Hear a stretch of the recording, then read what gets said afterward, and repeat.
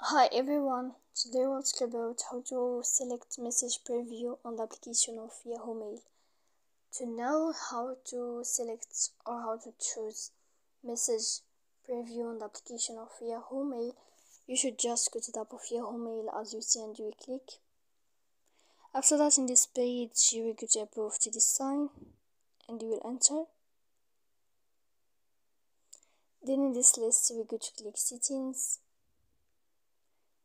After that we go to click message preview here, and here in this list you can choose or select any message preview you want. For example, no avatars, no preview. You can choose just no preview. You can choose one line preview or 2 or 3 line preview here in this page. So please don't forget to support us by like and subscribe. See you next time in another video.